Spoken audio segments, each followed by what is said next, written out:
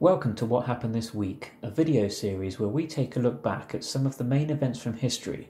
What were the events? Who were the main characters? When did this all happen? Let's find out. November the 1st. 1755, the Lisbon earthquake kills more than 50,000 people in Portugal. The 1755 Lisbon earthquake, also known as the Great Lisbon Earthquake, impacted Portugal, the Iberian Peninsula and Northwest Africa on the morning of Saturday the 1st of November at around 9:40 local time. In combination with subsequent fires and a tsunami, the earthquake almost totally destroyed Lisbon and adjoining areas. Seismologists today estimate that the Lisbon earthquake had a magnitude of at least 8.4, with its epicenter in the Atlantic Ocean about 200 kilometers west of Cape St. Vincent and about 290 kilometers southwest of Lisbon. Chronologically, it was the third known large-scale earthquake to hit the city. There had been another one in 1321 and another in 1531. Estimates place the death toll in Lisbon alone at between 30 and 50,000 people, making it one of the deadliest earthquakes in history. 1952, Ivy Mike, the first thermonuclear weapon to utilize the H-bomb design of Edward Teller and Stanislaw Ulam, is detonated in the Marshall Islands in the Pacific Ocean. Ivy Mike was the codename given to the first full-scale test of a thermonuclear device, in which part of the explosive yield comes from nuclear fusion. Ivy Mike was detonated on November 1, 1952 by the United States on the island of Eleugelab, in the now independent island nation of the Marshall Islands as part of Operation Ivy. It was the first full test of the Teller-Ulam design, a stage fusion device. Happy birthday to Tim Cook, the CEO of Apple, at 60 years old. November 2nd, 1875, Verny Cameron reaches Benguela in Angola from Africa's east coast. He was the first European to cross equatorial Africa. In 1949, the Netherlands recognises its former colony Indonesia as a sovereign state. In 2020, Baby Shark by Pink Fong becomes the most watched video on YouTube with over 7 billion views, and now in 2021 it has reached 9.5 billion views. Today we mark the birth of Daniel Boone, born in 1734. Boone was an American pioneer and frontiersman whose exploits made him one of the first folk heroes of the United States. Boone became famous for his exploration and settlement of what is now Kentucky, which was then beyond the western borders of the 13 colonies. Despite resistance from American Indians, for whom Kentucky was a traditional hunting ground, in 1775 Boone blazed the Wilderness Road through the Cumberland Gap and into Kentucky.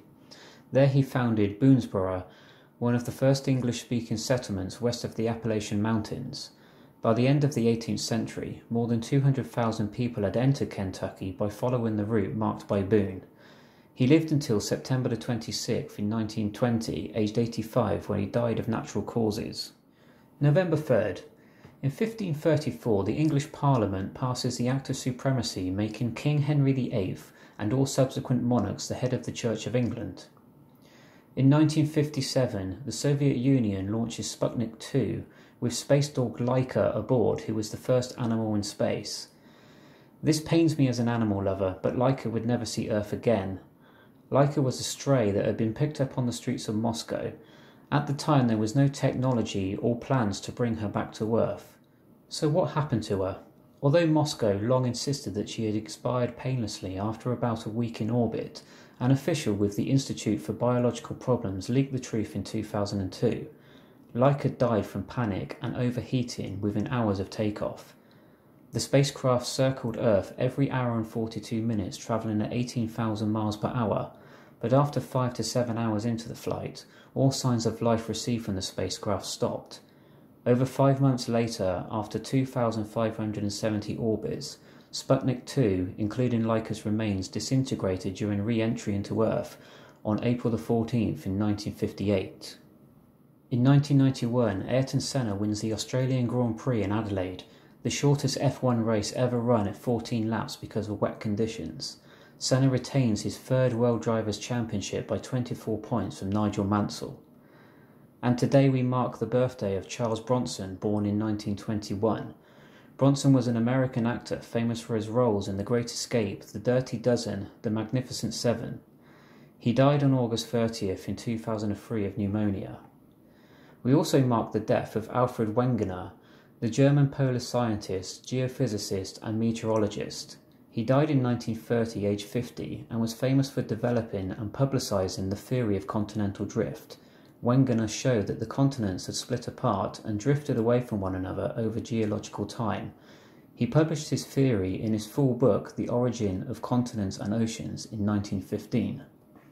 November 4th, 1841, and the first wagon train arrives in California. In 1841, the first emigrant wagon train, led by John Bartleson and John Bidwell, in a party of 69 people, headed for California. It left Independence, Missouri on May 1, 1841, and reached California on November 4th. 2 years later, wagon trains began branching to the north onto the Oregon Trail, leading to the Pacific Northwest. 1862, and Dr. Richard Gatlin patents the Gatlin machine gun in Indianapolis. One of the best-known early rapid-fire firearms, the Gatling gun saw occasional use by the Union forces during the American Civil War, which was the first time it was employed in combat, and is still used to this day, with more modern versions fitted to the A-10 Thunderbolt aircraft. In 1922, Howard Carter discovers the tomb of Tutankhamun in Egypt. The tomb is the best preserved pharaonic tomb ever found in the Valley of the Kings. And in 2008, Barack Obama becomes the first African American to be elected President of the United States, defeating Republican candidate John McCain.